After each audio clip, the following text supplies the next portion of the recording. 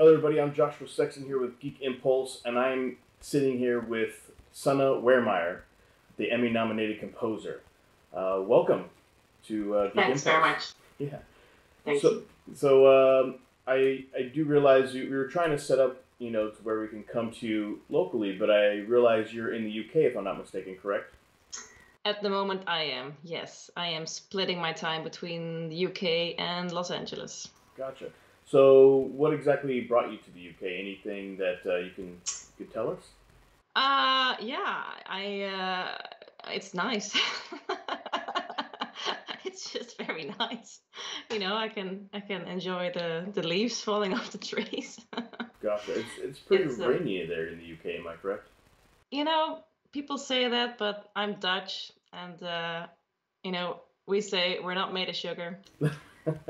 There's no such thing as bad weather. There's only bad clothing. That's true. I myself am Irish descent, and although I don't live in Ireland, I've traveled to Ireland, and it's quite wet quite often. Yeah, it's a nice change from LA. It's true. Good change of pace.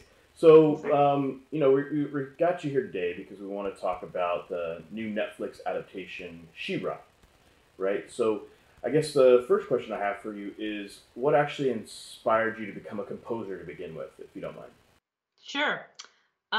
It's one of those things that I've just done since the age of 5, making little tunes at the piano.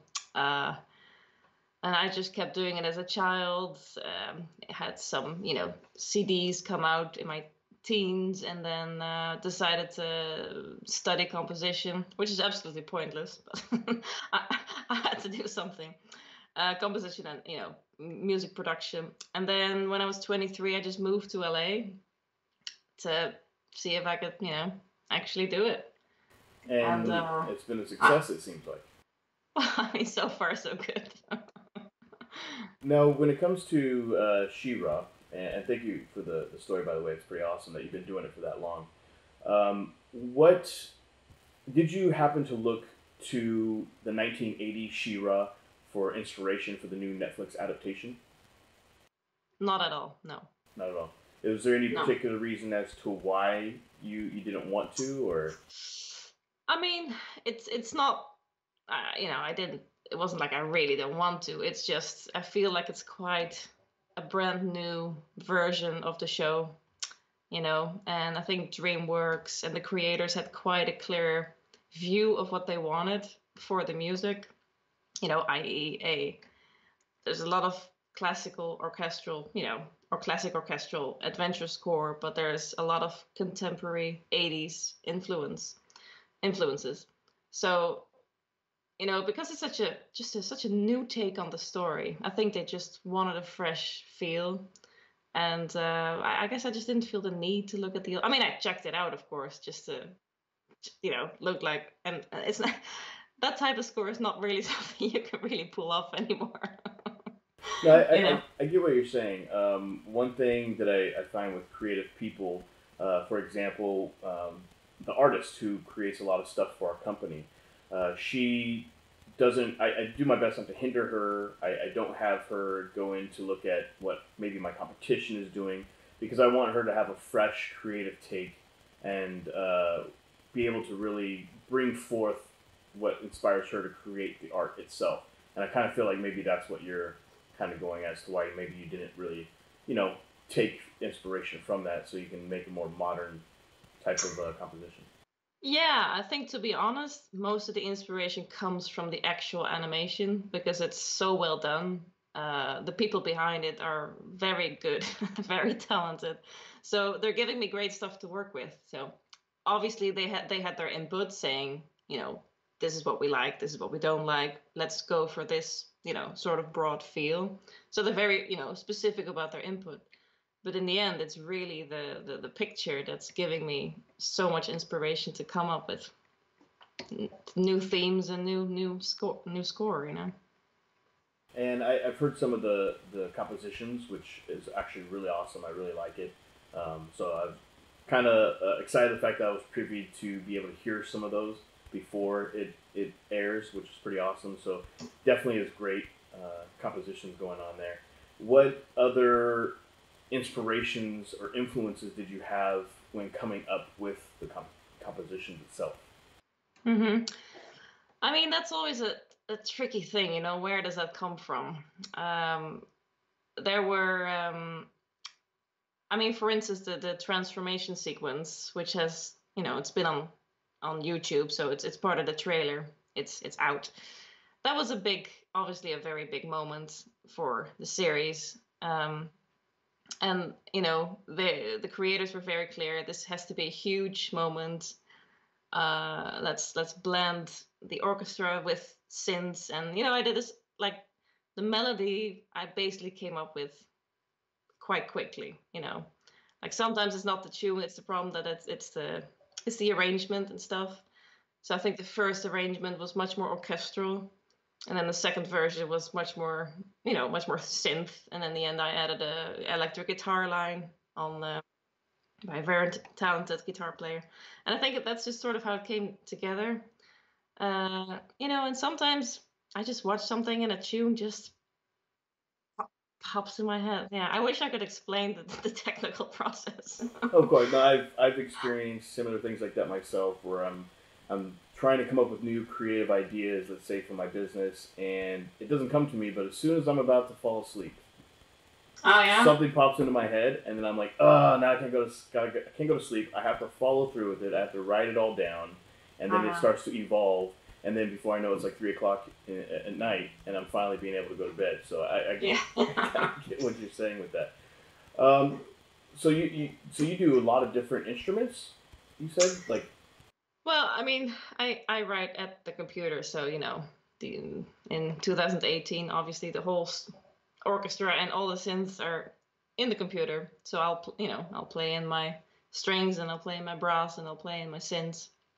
At this moment, we're not recording a live orchestra, unfortunately. Hopefully, one day, when the show is such a success, we'll record at Abbey Road every week.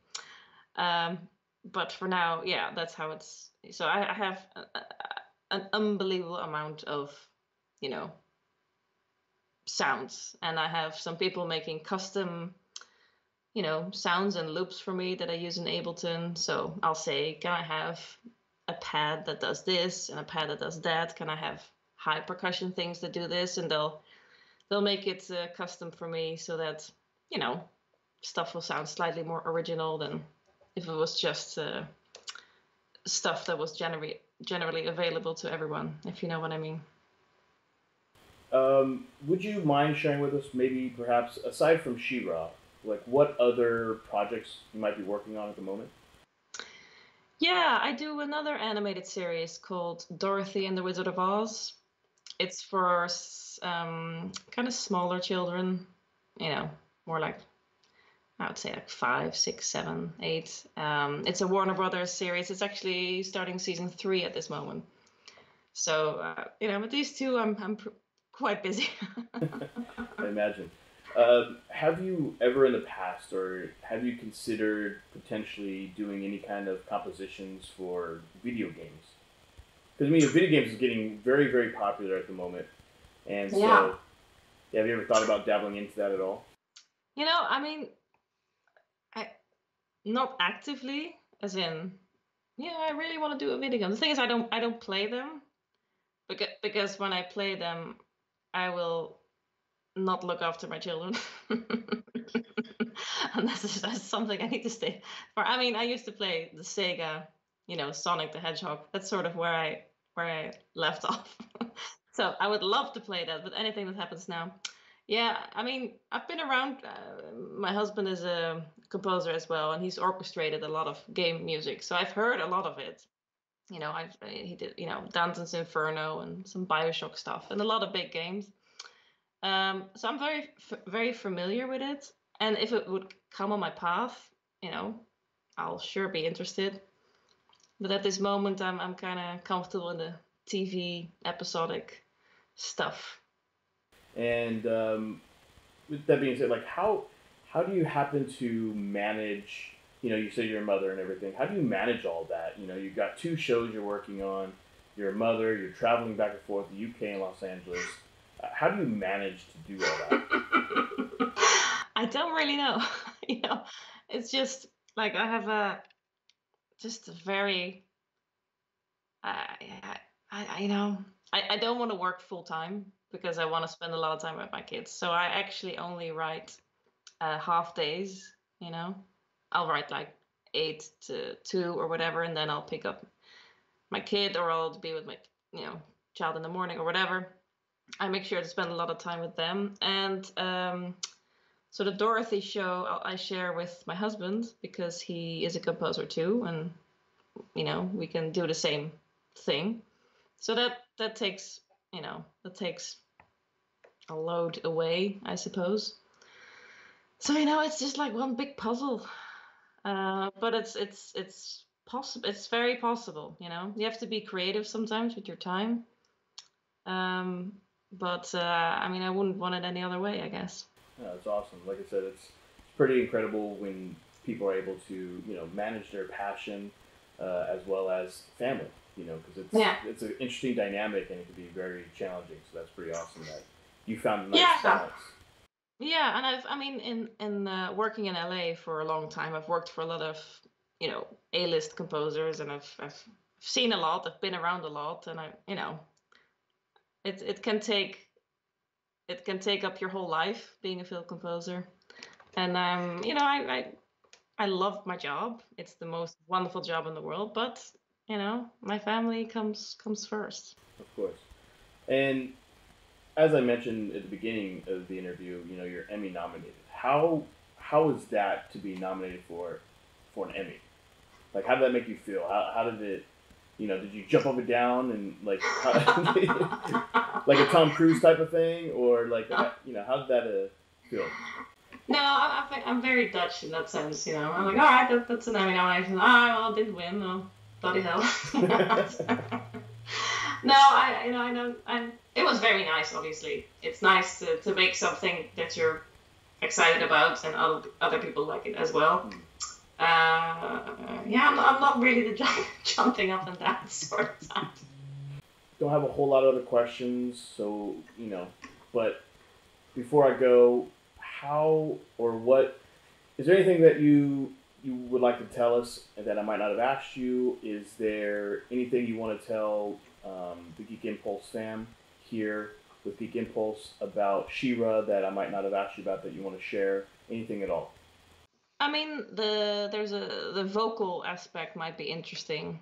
There's I sing, I do oohs and ahs on She-Ra, which happened in the very early on.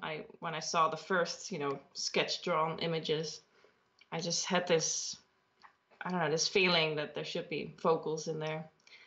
So I mean, I sang on the Hunger Games films, the second, third, and fourth. So I had done it before, and I thought it might be a nice addition. And now it's in most of the episodes. There's a bit of that in the score. So a little bit of voiceover type of stuff going on there. Yeah, just little oohs, Well, you bring up Hunger Games. I was trying to keep it as much She-Ra, but how was it singing for the Hunger Games and everything? How was that? It was really cool. I was working for the composer James Newton Howard at the time, and it was all quite random because he wrote this cue and he put this this sample voice in, and the sample sounded not very good. So one morning I went in very early before we all started, and I just re-recorded it so that he would have a better placeholder, because I just felt bad that he has to listen to the really crappy sample. So it really was absolutely no intention of it actually being used, but that recording that I did that morning is in the actual film. Oh wow! Okay. I know, it was I did not see that coming, and I just did new bits for the third and the fourth film. Well, those are also good movies too. So we're definitely looking forward to watching She-Ra. It comes out in a couple weeks, if I'm not mistaken. Early, no, the 13th, so 6 days. Yeah. I appreciate you coming on, Sunna, and we're really excited again about She-Ra and the work that you've done and everything. So I guess with that, we'll go ahead and end it there, unless you have anything else you'd like to add. No, I think that's pretty cool. Awesome. Well, thank you so much. I appreciate it. And again, Geek Impulse fam, thank you so much for watching. And again, we have Sunna here with us today, and she's the composer on She-Ra. So awesome. Well, thank you so much, and Thanks. take care. Bye.